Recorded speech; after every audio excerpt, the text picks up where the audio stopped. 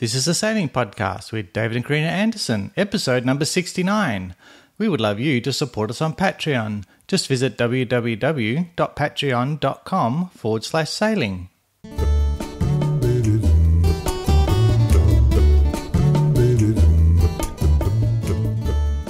Well, hello again, it's David Anderson here, and thank you for joining me for the 69th episode of the Sailing Podcast.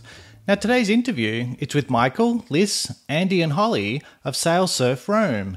Now, Carina and I joined the crew of SV Rome for an afternoon on the Noosa River, and we heard about Rome, which is a home-built, spirited 480 design by Craig Schonning, and it was built by the Hoult family on the East Coast of Tasmania. Now, Michael contacted me from Bundaberg. They'd just checked back into Australia after sailing from Fiji, where they'd been surfing the sort of famous Cloudbreak surf break. Now, they sailed overnight to get to Noosa, and they picked us up in the dinghy and took us out to check out Rome. And then we recorded the interview, and during the interview we heard about the building of the boat, about sailing across Bass Strait, about sailing in Tasmania and sailing to Middleton Reef, and then what it was like in New Caledonia. And we also heard about how they balance between work and sailing. Now, it was a bonus to have Carina back on the podcast, and she's very good at asking some personal questions about life and how they get along on Rome. And so you'll be able to find links to their YouTube channel. It'll be at thesailingpodcast.com/69. The Sail Surf Rome YouTube channel. There's a Sail Surf Rome website. You can pretty much find them anywhere by just searching for Sail Surf Rome. And now, here's the interview.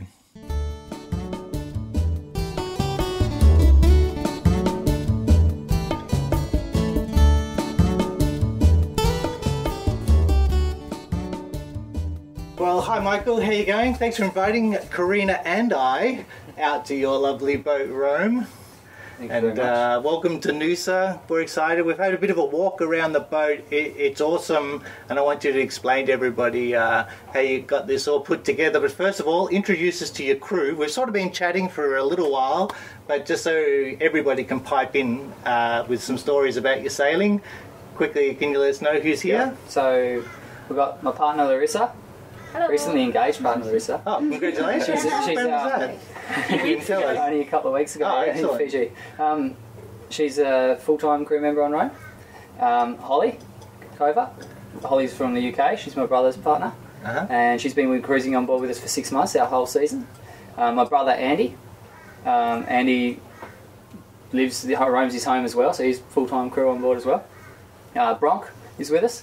Bronk joined us in Fiji the night before we left as someone looking for a passage back to Australia, and Noosa will be his last night on board Rome, so we'll be celebrating tonight both Andy's birthday and Bronk's leaving us. He's been with us a couple of weeks, and we've had a great sail back to Oz and cleared in. And we're also joined by Carina. I'll introduce as David's wife, who hasn't had a voice on the podcast for a little while, so we've forced her to be involved in this interview. It's a very special episode, isn't it, Carina? And I'm Michael. Sorry to...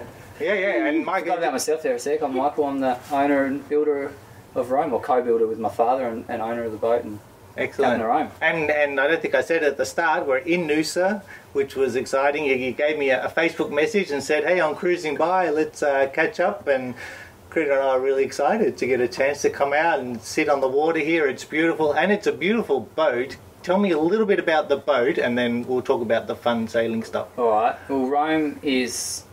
Well, the fundamentals of it is a spirited 480. Craig Schonning designed DIY kit boat, built by my father John and I in Tasmania. It's been on the water a bit over almost 18 months. It's had a mast for about a year and been sailing not quite that long. And in that time we've become home for everybody. Yeah, so now we're a four-person travel team. They say it's been on the water 18 months. Yeah, we launched April. Hang on, you sort of skipped because I think there was a little bit of time of construction before that. Yeah, how long was it? 6 years in built? the shed in Tasmania. 6 years of hard work, I bet. Is that full-time work? Well, you could almost say that because my dad was he's a retired and he was working on it, not full-time, but most days for up to 4 hours a day. And then I'd come and go because I sort of worked a bit, saved up a bit, worked on the boat, went back to work, sort of did it part-time. So I was doing like big days in blocks. I work on a bigger ship, doing month on month off, working on it. So how many hours a week? Shipping. How many hours a week would you spend would have spent working on. It went in big bursts, I guess, but I guess we can. I can't really answer that accurately, but when we're going hard on it, we'd be doing maybe 60 to 80 hours a week, and then when we're not, we'd be doing 20s and 40s. Depends how good the surf was, and you can't just live in the shed. When you're 20s, you got to go do stuff every now and again. So when you average it out, it's almost like it was full time in hours on top of your normal working week. Yeah, because when I was away, I work shift work, so 12, 13 hours a day. So that's busy time. So that adds up to equivalent of a normal work. And then when you're at home, probably get into the boat as much as I could. I pushed a lot of other things around in life to be able to build it. It's just such a lovely boat. Like when you've taken us through here, and just when you walk on into this boat, it's like walking into someone's lounge room. It's just lovely, someone's home, and you walk in and just feel relaxed. And it's just, everything's so nice and clean. The lines are so lovely.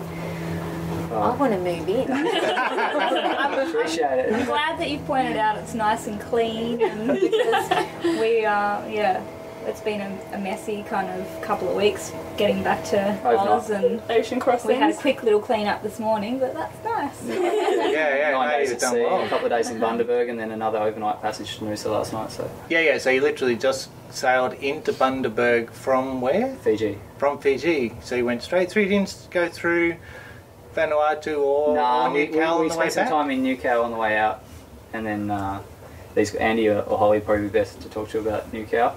But I had to go back to work and miss most of Newcastle. But on the way back, we literally just spent as much time surfing at Cloudbreak as we could right up to the end, and then back to Australia.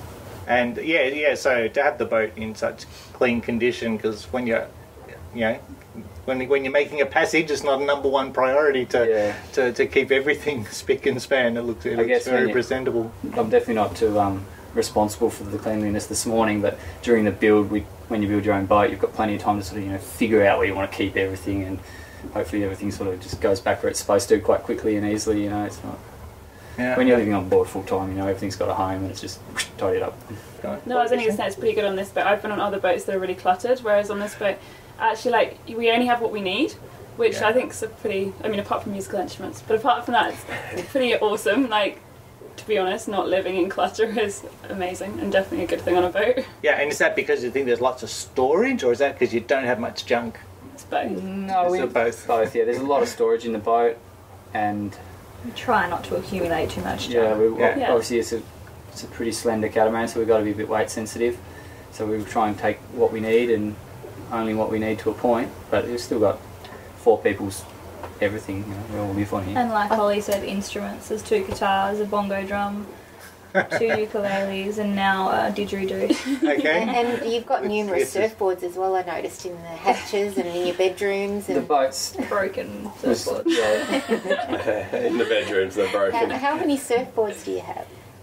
I couldn't tell you exactly. I reckon there's probably maybe 15 on here. 15 surfboards. Depends. When we have a couple other friends join us, like we had a couple other mates that all brought 3 and 4 and 5 with them to come and surf Fiji as well. So at one stage during the year, there's probably closer to 25 on board. But the stuff was everywhere. It was built. The boat was built for it. Like toys. The whole port hole in the forward end, there's just literally board storage because we want to be able to show up at any wave and take it on, and you can't really do that with just 1 or 2 boards, and you're away for a whole year. You go through them, you can see the halves of boards in my bedroom there because I'm too attached to them to throw them away. It really does just show you how big the boat is, like when you can say, well, I've got 15, sometimes and you can't, they're not in the way or anything. They're tucked away into a purpose-built surfboard rack. A very Aussie thing. I think lots of people are going to appreciate that. We could got other stuff stored in there as well, and it's got a workbench and a vice and 240-watt power if you need it. So it's a bit of a shed, like you'd have. But I don't care about those things. You'd like the mountain bikes. There's 3 mountain bikes on board all the way. Yeah. And I noticed that the mountain bikes were in your bedroom as well. Sleep beside the bikes. I'm guilty now because I just said I had a place for everything, and Andrew and I were both mountain bikers, but when Liss joined the team and started going out with me, she's a really mountain bike nut. Like that's her sport. She gets the mountain bike out wherever she can, and we had to find a way to bring them on board. And it's really made the trip a lot better having the bikes. You can just adventure anywhere, whether it's the city or the bush or whatever. To have proper mountain bikes on board. And yeah, that big wheels, you know, they don't fit in the surfboard locker. They don't fit anywhere else. So yeah, they lived up beside the beds. Yeah, that's great. That'll fit next year when we put a new deck hatch in. Yeah, we've had a few mods. You're going to put a bigger hatch so it'll fit a tyre? Yeah, definitely. A 26 or a 27? Yeah, exactly. 27 and a half. Get the adventure bike. Yeah. You've got the bikes inside the big black cases. Yeah, just soft bags. So does that protect them from the salt water at all? Does that stop the rusting at 20 degree? Yeah, I That's guess. the secondary objective. The first objective is to keep spiky pedals off my paint job. Yeah. You sort of brought up all the different toys and stuff we keep on board, and it's really just so like we're surfers first and adventurers and travel around and just make the most out of everywhere we go, and sailing became the means to do all that, to be able to take you home where you want. So it's not like, you know, it sounds like, oh, we just go around and have toys everywhere. It's kind of what we do, I guess, but yeah, we really just, the sailing side of things is just a means to be able to take what we love it, of course, but it's this means to be able to take the adventure with us and do it environmentally friendly, and then have the action and adventure bit when we get there, because that's what we do when we're back in Tas. Can I go back and just ask you a bit about, like, what was the dream when you built the boat? I mean, you've referred to it as home a couple of times. Yeah. Was that the big goal? Was this to become home? Is this home, or do you have another house, or is this home? And tell me about sort of what the sort of big plan is, and then I do want to hear still about what you've been sailing over this past season, but what's the big picture? Well, I guess I'll start with the dream bit. That's the kicker. Like when we used to go away to travelling with my dad surfing, and we'd do trips around Tas or even to Indonesia, or we travelled quite a bit for surfing when we were young. And you always got there and you had a great time or found a way, but you always wanted to know, like, around the corner what's there, and can I just travel that little bit further? But the main problem is you just can't.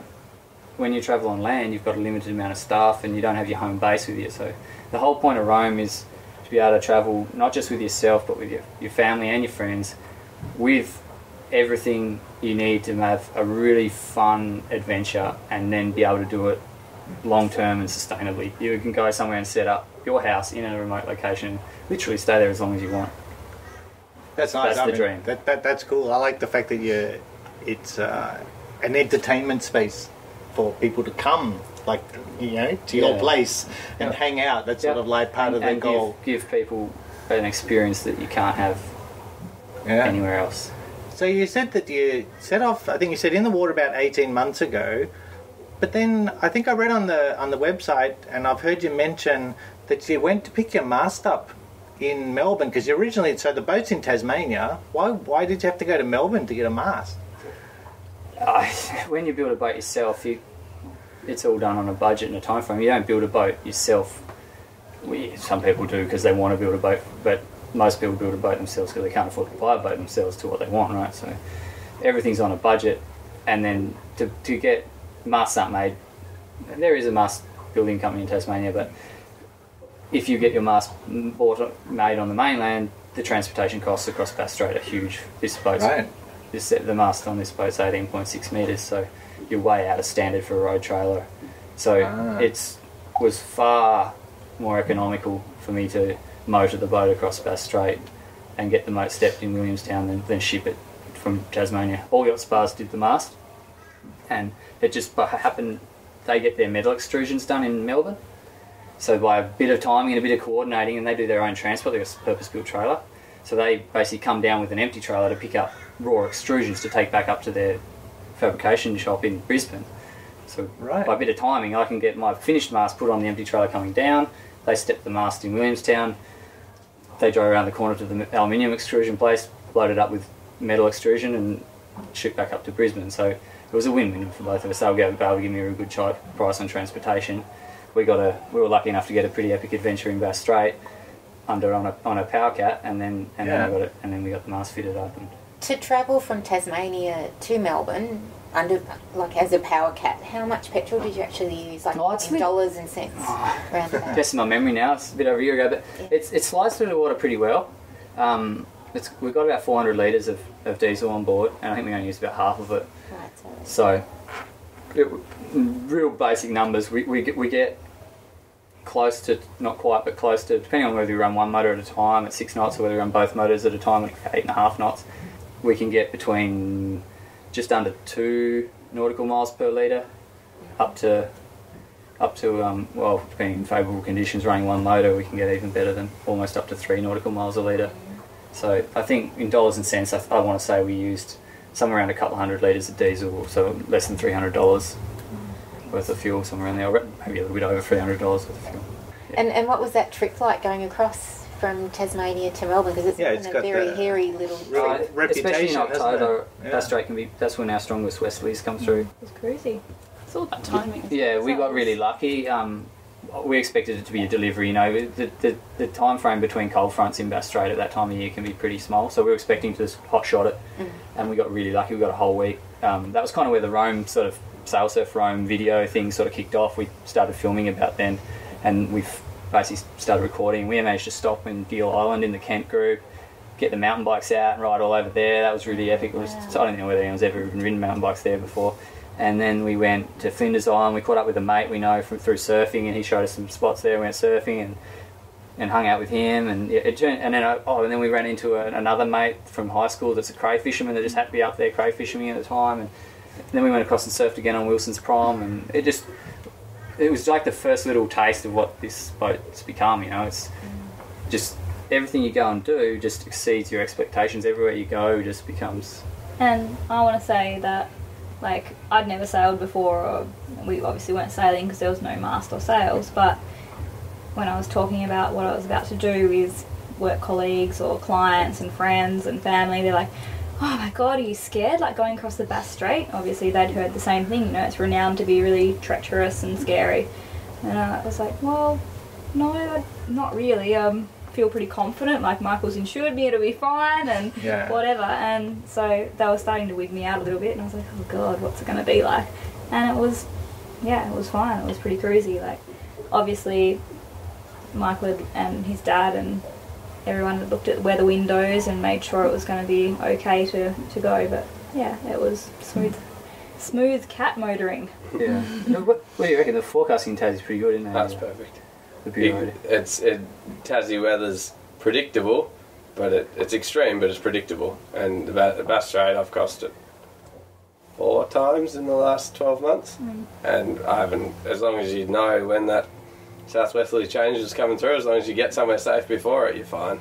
Yeah, well, we were talking earlier about like Sydney to Hobart races and things like that, and the thing about that race is that they don't get a choice of weather window, isn't it? They definitely sail on that particular day, whereas the majority of cruisers are having great trips along the coast. Right. Like I've sailed from Melbourne, Port Phillip Bay up to Wilson's Prom, and you just time the weather, and it's a beautiful sail. It's outstanding. It's not really something to be scared of. Gives you a healthy respect for the weather. Like you know that it can really bite you in the arse if you mess it up, but if you are willing to go out there and watch the weather and set yourselves up in the right anchorages for when the blows come through, you're going to have a great time. And there's places you can stop along the way, like you know, there's the Kent Group Island and Wilson's Prom, and further down south or wherever around Tassie, there's lots of anchorages where you can tuck in and get out of the weather.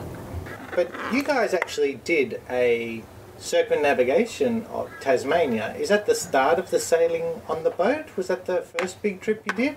It was kind of the end of our first bit of sailing, I guess. After we were just up to the mast was on board, and then we got the sailmaker, Rob, at Ullman, came down from Sydney and measured us up for sails, because we didn't want to get them done off the plan, so everything was sort of pretty spread out just to make sure we got everything right. So then, while the sails got made up, we had a good 6 weeks, Liss? Yeah.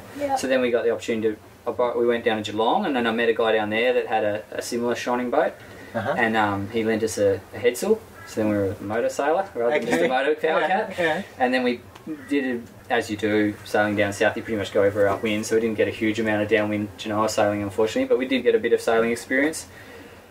As Liss had never sailed before at that stage, so with the boat sort of happened in stages. It was a power cat, then we had a jib, and then we got all the sails. So we took the boat from Williamstown near Melbourne there, to Geelong, round Wilson's Prom to Lakes entrance to the Gippsland Lakes there, and we had a good couple of weeks there. Andy, Who's on board then? just me and Liss, and then Andy finished up his job. He's basically sabbatical started there, and so he literally quit his job, He's a pharmacist. sold his everything, and he moved on. So then there's the three of us as full time on Rome. From there we motored up to Sydney. We got some great waves on the New South Wales coast, and then we went into Cronulla Marina, and again the sails were just getting finished. So as Rob finished the jib, the Genoa, we put that on the boat, and then he had some. He's a racer, so he had to go up to Phuket to the King's Cup up there. So we were like, oh no, we've got another 10 days before the mains will be ready. Oh well, we'll just keep jibbing. So we went up to the Pittwater and hung around up there and sort of made the most out of the boat and getting What to know time of it. year was that? We were into late November, early December by this stage. So about this time of year. Yeah, pretty much 12 months almost. Yeah. And then mainsail on board, and then the plan was to sort of cruise back down to Tassie, but we had a family funeral we had to get back for my grandmother, and so we luckily got the sails bent on, the mainsail on, and then we pretty much hot shotted direct from Cronulla to St Helens where we live on the east coast of Tassie. That's it. That's pretty much the boat up and running now. And then so Tassie became a shakedown cruise. What's that now? Is it now December? Yeah, pretty much. We had Christmas at home, and then we sailed to Hobart for New Year's. You know, who doesn't want to go to Hobart for New Year's? That's Okay. everyone's dream, right? Sydney Hobart Inn's down there, and we had a mate down there who lives down there, and so we Hobart for New Year's. We went sailing the Don Chicasto Channel and East Coast of Tassie, and all of the great sailing that's down there on the southeast of Tassie. Went around the south coast, right down to past Southeast Cape to South Cape, just down there, and then back up to Hobart.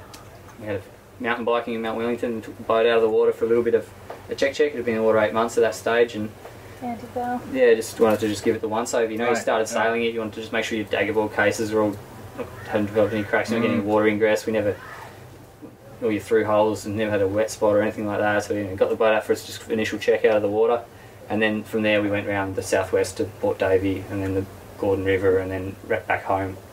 Right. And then that's it. All right, sweet. We know what we need for the boat. There was a bunch of other things we needed, safety equipment and finishing off and moving on board. A few lessons learnt.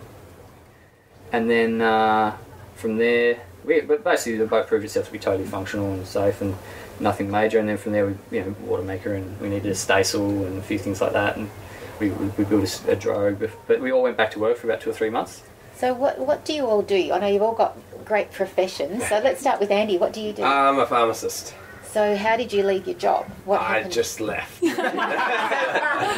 Pharmacies, as an employed pharmacist, it's essentially the owners own the business and then you're employed by them. Right. So there's not much career path or prospects unless you start wanting to own one. So I was working in a nice small town just with the owner, and I can still go back and work for him whenever I need to.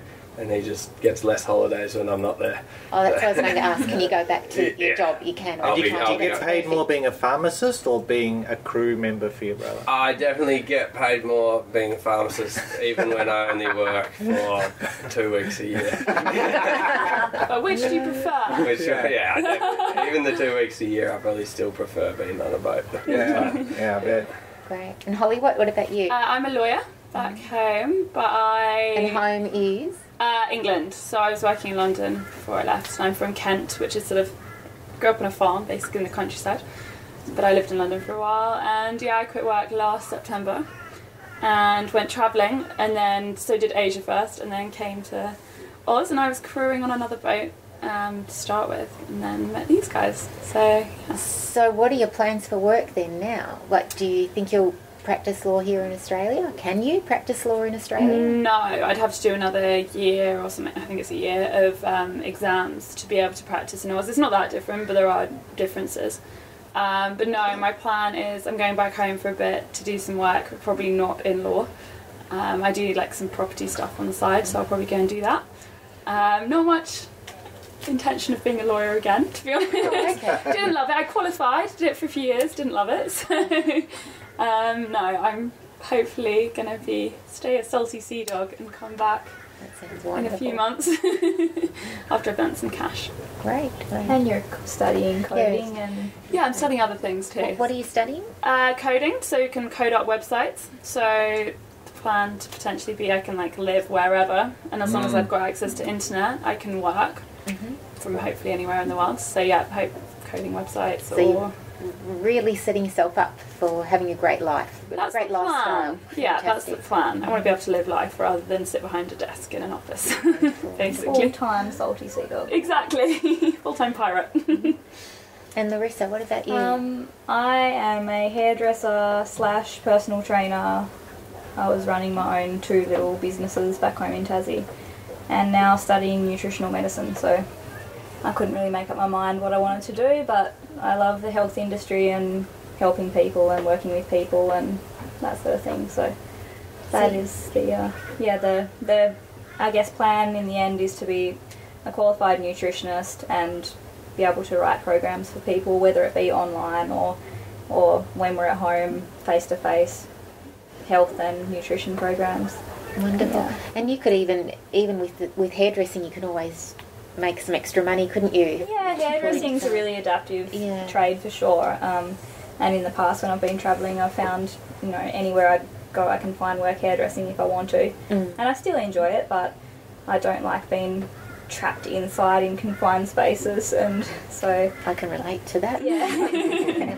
So I haven't had much of an opportunity yet to do the whole hairdressing thing while we've been travelling, except for on board Holly and Andy and Michael, and they don't pay well, do they? well, it's just a family favour, I guess. Drink at the bar. Yeah, That's great. but no, hopefully maybe I can get some little business cards and the boys can drop them off in the surf for me if anybody needs a haircut or Waterproof laminated ones. yeah. And so you're halfway through your nutrition now, aren't you? Yeah. So are you doing it full time, your study? It's not classed as full time. It's about 25 hours a week. It's meant to be, but I'm living on the boat full time, so it's been pretty. It's hard to commit to it full time when you've got other things distracting you when you're travelling around, or if we're doing a sailing passage, it's quite hard to be studying full time. But then if I have some downtime when we're travelling, then it's pretty full on. I'll be glued to my computer for the whole day and working on getting assessments in. And So you're obviously doing it by distance education. Yeah, distance education, and then there is some practical clinical time as well, which I will try and knock out while I'm home. Yeah. It's amazing where the internet is there, though, like that allows someone to be able to do a university type course online while you do this, as long as we get an internet connection here and there, and you'd be surprised where you can actually get an internet connection overseas once you get a local SIM. It hasn't really held you up at all, has it? No, there's only been a couple of times when we haven't had the best reception, and it's slowed it, like Holly and myself down if we definitely need internet for those times, but We've overcome it. yeah, and it's just playing catch up when you do have good reception, take advantage of it and knock out a couple of lessons or whatever it may be. It's so wonderful to hear that. Like, I actually work as a lecturer at a university, and I work in a program where we do it by distance education. So we teach nursing by distance education, and the students go off and do placements even though they're studying online and by distance. So it's exactly the same thing. So I understand what you're going through and how hard it can be. And I think it's probably the experience you gain when you're travelling as well, like in these remote places when we go to remote islands and you see how nutritional deficiency might actually affect a community, or if they're being exposed to, in Fiji for instance, sugar is one of their main industries, so there's extra sugar in all their food products, and you see how that affects the children in the village's teeth or their skin, and they have skin conditions and things. I think it's more of a real practical experience than being in a university lecture. You're out in the real world and learning that way. So and probably in Fiji they're probably all getting diabetes as well. It's their number one disease in Fiji is diabetes. So and even while you're travelling, you could do assignments related to what you're learning out there in the real world. When you're travelling, that's great. Yeah, that's good. I enjoy it. Much better than being stuck in a classroom, that's for sure. Yes. You get antsy. You need to get out and exercise. And well, let's move on. Michael, what about you? I'm an engineer, I work in construction shipping, so I actually still have my original job that I come and go. So it hasn't been full-time work lately, which has sort of worked out pretty good. So I'm supposed to be doing month on, month off, but typically it's more like month on and 2 or 3 months off, which luckily I've finished building the boat, or it's mostly finished, and we can more time for sailing and a little bit of time for work. So no, it's working out really well. So do you fly out from wherever you are and these guys run the boat? Yep. So you leave home exactly. for a little while? Yep, that's exactly what happens. So we've only, I've had two or three? 2 trips. Yeah, 2 trips after we left Australia I only had this year. So in the 6 months I've done, I think a couple of, it wasn't even a full month, a couple of 3-week trips back at work. And it keeps the whole show going financially. Yeah. It's all very well for us all to quit our jobs, but yeah. But isn't that a great way to make it happen? Like, you're still working, but you're able to it's have... job lottery, it really is. And it's quite a fun job as well. So. David, do you want to work away from home? Are you trying to get rid of me? No, it's not. Maybe I could go to Tasmania and go to the Maritime College. I think that would be exciting. Isn't that where you studied? At what's the name of the Maritime College? Australian Maritime College. Yeah, it's got a really good reputation. It's pretty world class, isn't it? All over the world, and as soon as they hear you've studied at the Maritime College, like I actually occasionally I've got a polo shirt that I travel in. Just happen to have it on when I travel for work or whatever. And the amount of people that see that shirt and come and say, "Oh, my brother went down there and studied this and whatever," and all over, when you're on flights all over the world, it's got a really massive reputation. What sort of other courses do they run down there? Well, it's predominantly known for its seafaring. Yeah. So producing captains and chief officers and engineers that actually run the ship's engine, sort of thing. But they've got a huge range of stuff. And I did the ocean engineering, so more the design engineering, construction engineering stuff. So they've got all sorts of business management, marine management, fisheries. I've been out of it for a little while, safety-related training, and I wouldn't be able to tell you their whole courses. I haven't been back there for a few years now, but... Where's the college exactly? Is that near Hobart? No, the other end of the state, in Launceston. It's in Launceston? Yeah, so all based around the Tamar River in Launceston there. And is that driving distance from where you said your home's Port Henry, did you say? No, it's a couple of hours, so home for the weekend and then back up. Okay. We started boarding away. Right. We're in a bit of a rural area, Tassie, so we had to start boarding all away from school after grade 10, so we were up in Launceston for year 11 and 12 to finish the high school, and then I'm going into uni. So 6 years I was up in Launceston away from the surf and nearly killed us. But right. And so were you both in boarding school from year 10? Well, it's not really boarding or school. 10, 11? Live with a family member, didn't we? Yeah, we lived with our grandma for 2 years, for the last 2 years of school, separately. So Michael's 2 years older than me. And then he got a house with some friends for uni. Uh-huh. And then when I finished college, I went down to Hobart to do university down there. So we haven't really lived at home since we were 16, probably. I haven't lived in a house with Andrew at the same time since he was in grade 8. And then he came back and lived on the boat full time for a year now. Right, so how was it getting back together and living together? I mean, you've got 4 of you that have been living on the boat now for 6 months. Apart from when you go away, it's probably... makes party things time. good. Sorry. No. How have you been getting along? Oh, brothers always have brothers' differences, and if we're surfing, then it's probably pretty good. Yeah. And then when we're sailing, we actually work really well together, and it's fine. It's just brothers are brothers, really. We get along pretty well, to be honest. Most of the time we talk to people in the surf, they go, "Oh, I could never do that with my brother." So really? I think we do pretty well. I think the majority of people say that, actually. Yeah. Like, oh, that's like, well done, you're brave. Well, just the fact that you're here together means that you've got a lot of common interests and you're obviously very alike because you love to do it. You know? So fortunate. Like, I got to spend 6 years in the shed building a boat with my dad.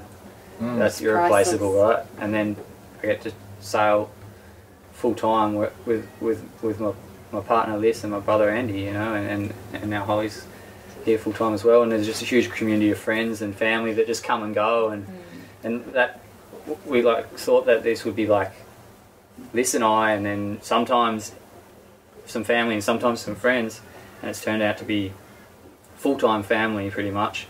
And also that third cabin, I should have built a boat with 6 cabins. Like we're sailing with 4 minimum, 6 and 7 people almost all the time. And yeah, that's the whole, to be able to just take all your friends and family with you, it's gone above and beyond what we ever really hoped it to do. You nearly put tears into my eyes. It's so sweet. It is, isn't it? You would have been like telling us we were children last week when we were fighting over something. Are you guys 30? I think you sound like 15, 12. It definitely comes out sometimes. I say, just stop being childish. Yes. Maybe we should have snuck the mic on in between watches at about 2 a.m. in the morning when somebody's got to wake somebody else up and say, it's your turn, you know? Yeah. Bronk probably has Bronk's got an outsider perspective. Yeah, that's right. I think there's a sailing team as well. We all work pretty I think we all complement each other pretty perfectly, especially if something ever goes wrong. It's like, I was saying this I think to Liz, it's surprising how, like in a bad situation something goes wrong, but we all like snap to it, like no one's the weak link. It's pretty, and we're all fluid. reasonably calm, I think, now as well, in a situation where we may have to react quickly if it's wind picks up and it's a southerly buster coming through or something like that and we have to get the main down in a hurry. We're all pretty calm, and which is the way we need to be. So there's no arguing at that point in time. Just try and respect. This boat can be a handful at times. You can sail it conservatively and put minimal sail up and still get around at more than adequate speeds and comfort, which is in a pretty bulletproof mode. But if you've got it cranked up a bit, you've got to be sort of paying a bit more attention, because it can be, that's where it sort of transforms to be a bit of a sailing weapon when it wants to be.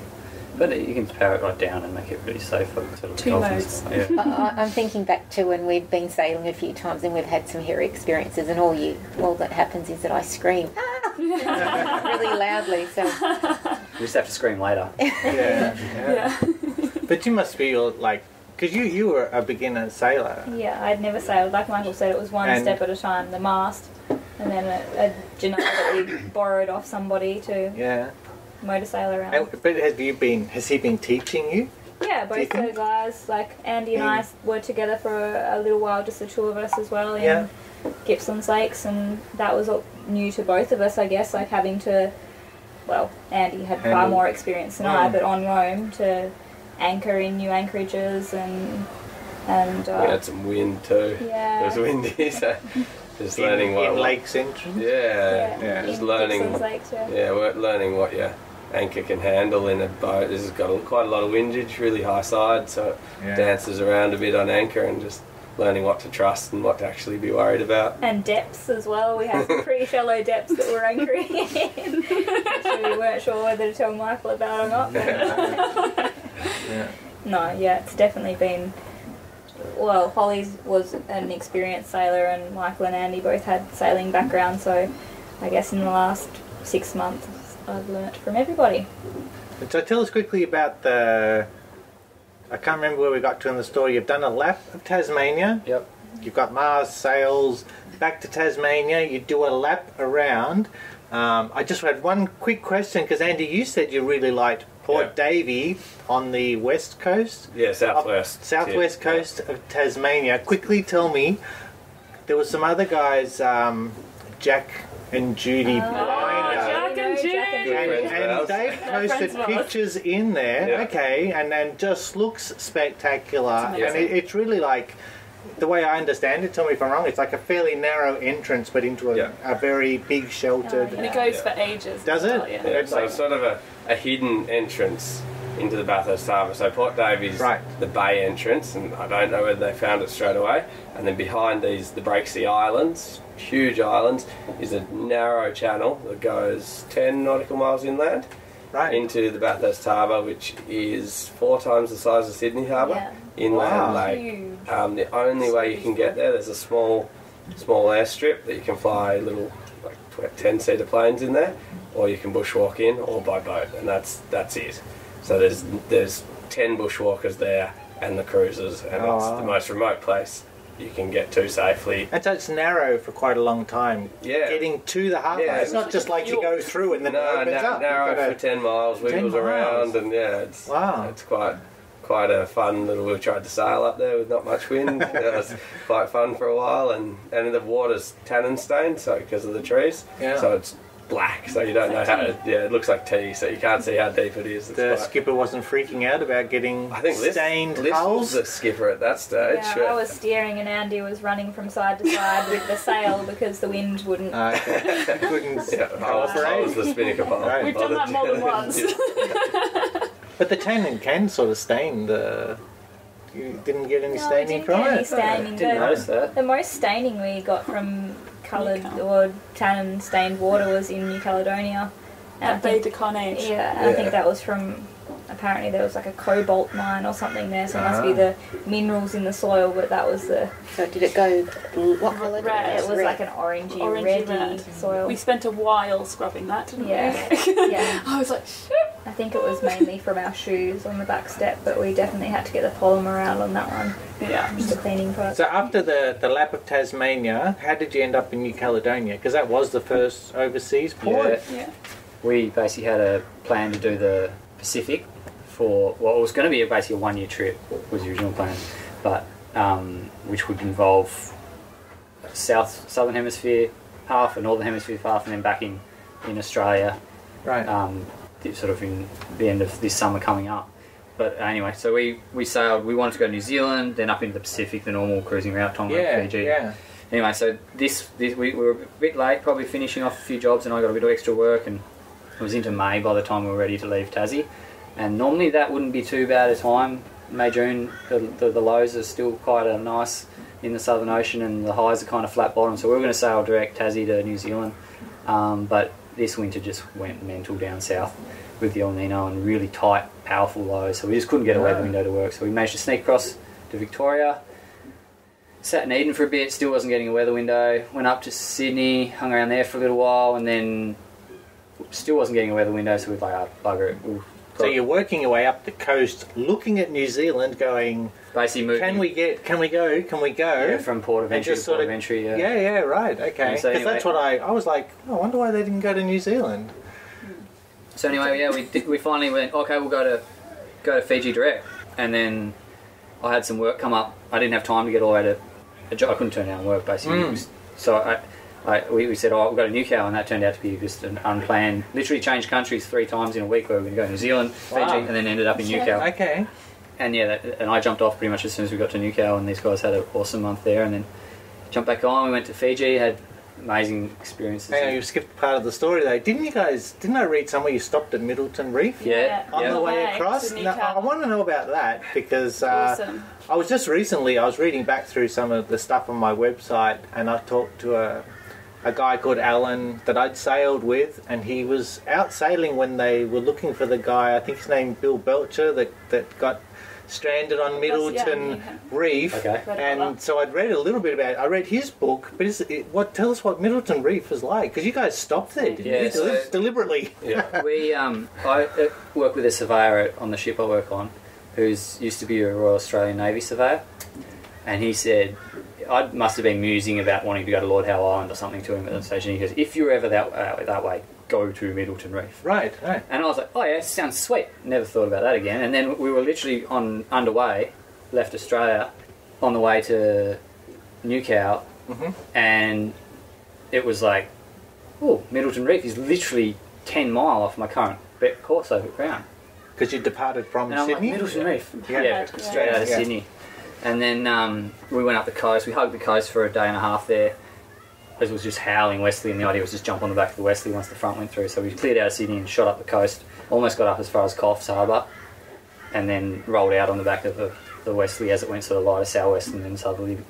And yeah, that worked out really good. Got to Middleton, out toward near Middleton Reef, and used the opportunity to get in there and just our water maker doesn't make if it's really rough, it works most of the time, but if it's really rough, we get air into our intake for the water maker. So we swung into Middleton Reef, used the opportunity to make some water, got on the sat phone, texted Mum to email the Border Force, Australian Border Force, just to let them know what we're doing, and then while we're there, we had a kite surfer on board, my mate's Ian, and just had a quick snorkel and checked the joint out, and just was like, tons of shots. what? This place is the most amazing place we've ever seen in our lives. Incredible. We flew the drone. Right. Yeah. Andy flew his drone over it as well. It was just So spooky to come up, because I was on watch at about as the sun came up, so 5:36 in the morning, and you come towards it and you can just see the wrecks So there's no land, and there's no land above water level. Yeah. And all you're just seeing is these ships, and one of them's a massive tanker that's just slowly rusting and decaying, which was the one you said the guy lived in. Yes, It was being looked for.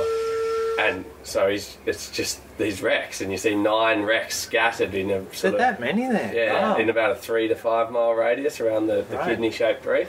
And you just sneak around the bottom and anchor in a beautiful sand patch about 10 to 12 metres of the clearest water. Yeah, Sharks clear. everywhere, sort of Little Galapagos, ones. Not little really big ones. Galapagos reef sharks that are the friend, they're like puppy dogs, that just chase you everywhere.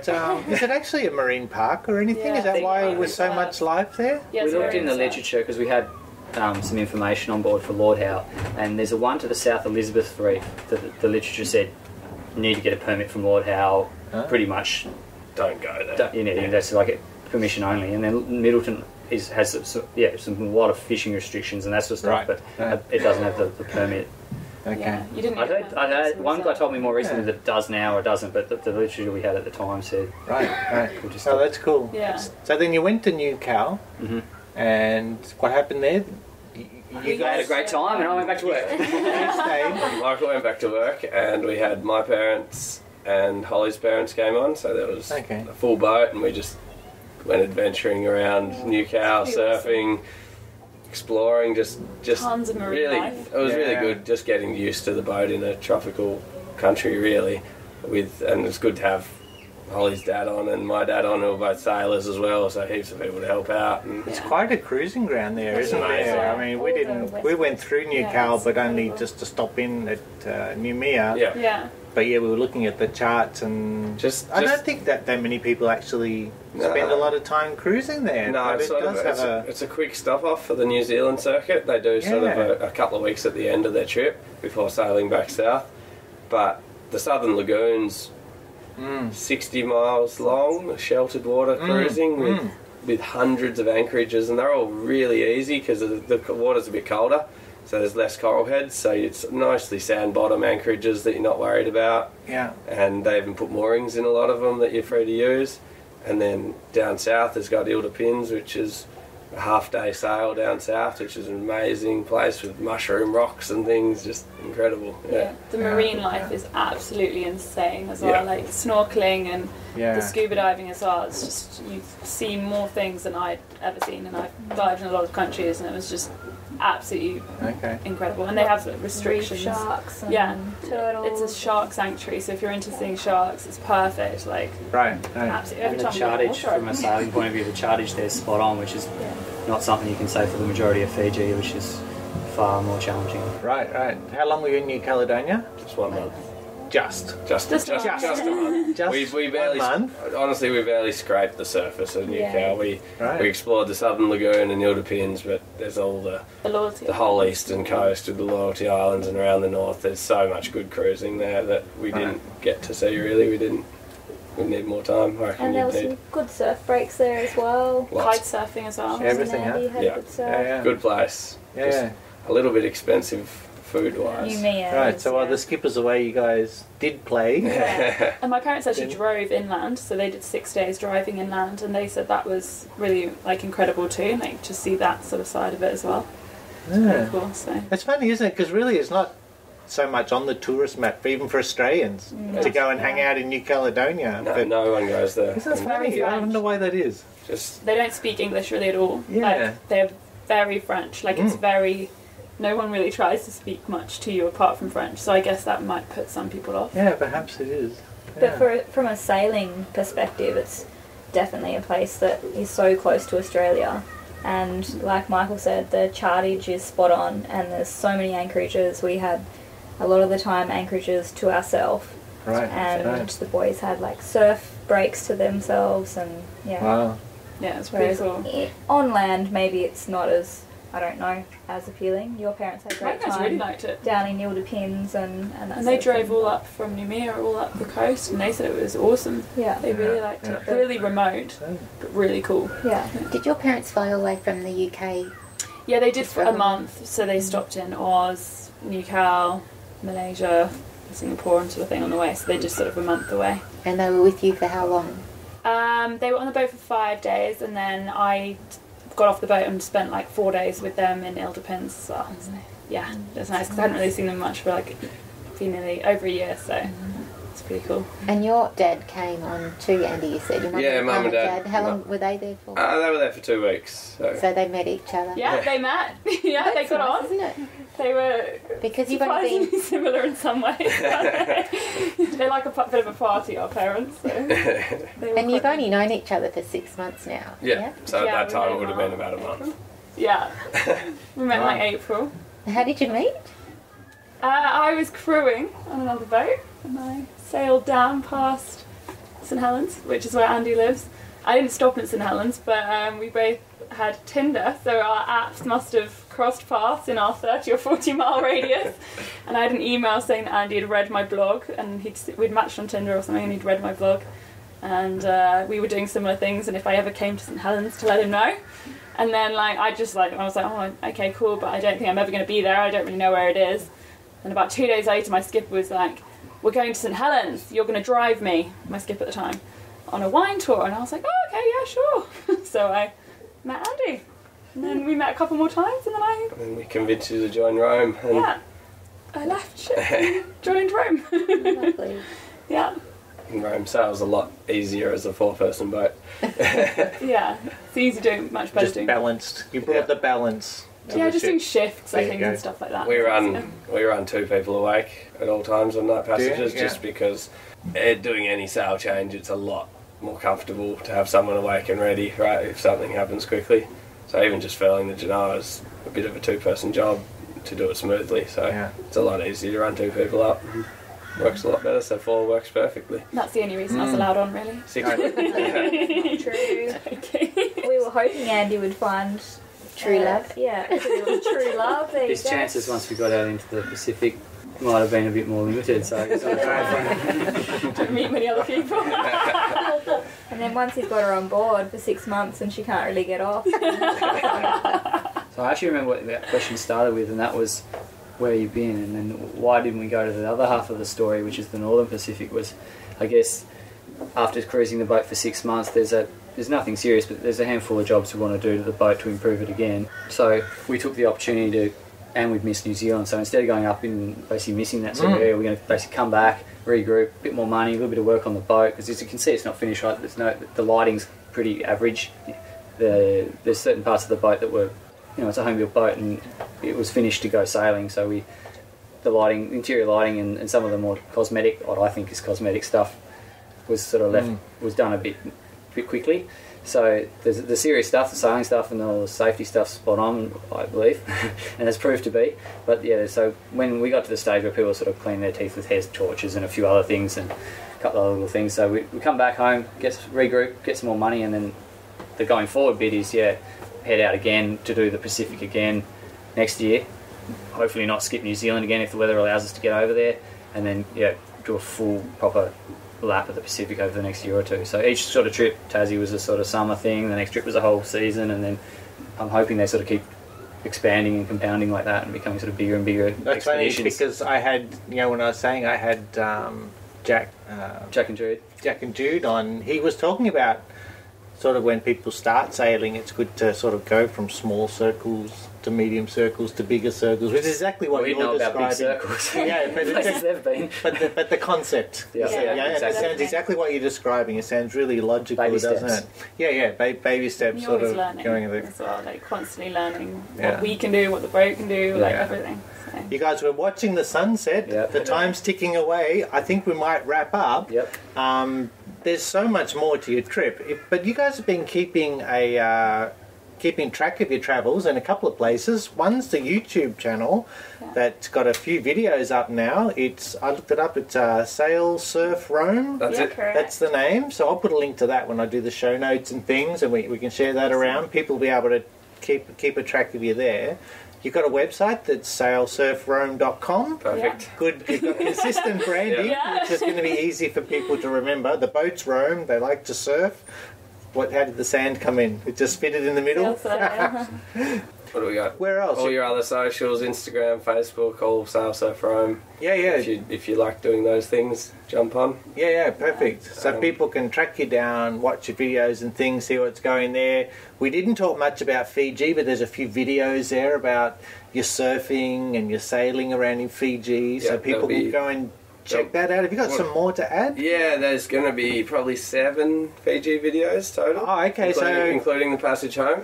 So even though you're sort of on your way home now, but you've got a bit of a backlog of videos you'd still like to put out. Excellent. We've got one left in Fiji, which is sort of the close of Fiji, and then we've got the passage back that's all sitting on my camera. That's going to take a few days of editing, I think, that one. That one's a bit different though. That's a get to know us. So we thought we don't maybe necessarily show get to know us completely in our videos in the past. So it's more of what each other thinks of each other and the opinions on the boat, and so it'll be more of a bit more like this chat, I guess, a bit more personal, a bit more people things as well as the passage, because passages, a 9-day passage, the ocean's lovely to look at, but you can see the same shots every day. So to mix it up a bit, we've added a bit more in this next one.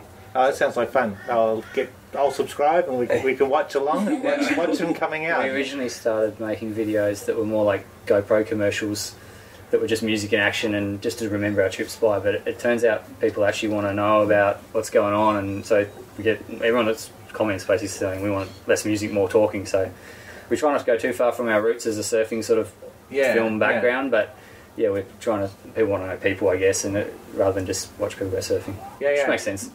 Oh, that's good. I'm sure you'll find a really connected audience. What you guys are doing at your age is just awesome, isn't it, Carina? Perfect. It's wonderful. It's so makes me so happy to see you guys living life and having such a wonderful time travelling.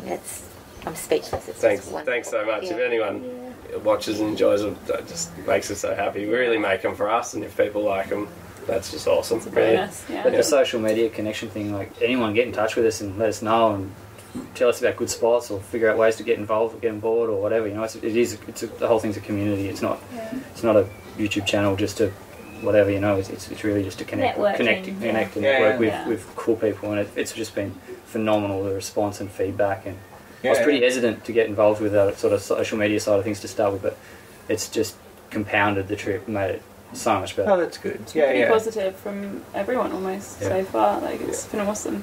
I imagine that it's satisfying to sort of share stories, but there's a lot of people I think who'll be at home.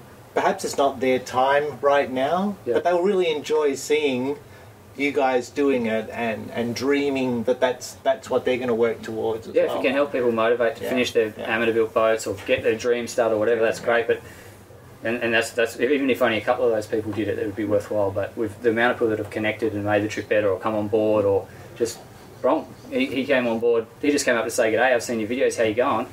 And 6 hours later, he'd stamped out of Fiji and did a passage with us. It's just because of online social media, you meet so many people you would not normally have met. That's right. And it all adds to the whole thing.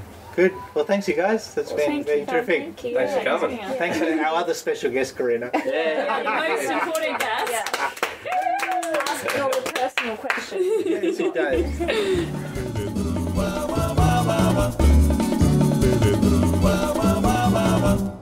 Well, thanks again, Michael, for inviting Carina and I out to come and see your beautiful home. Thanks, Liss, Andy and Holly, for sharing your stories. Speaking of sharing, I just noticed the latest video on the Sail Surf Rome YouTube channel. It's titled The Romantic Proposal on a Deserted Island. So if you'd like to check out some surfing at Cloudbreak, a visit to the island where the film Castaway was made, plus a romantic proposal on a deserted island, then subscribe to the Sail Surf Rome YouTube channel and catch up there with the crew from Rome.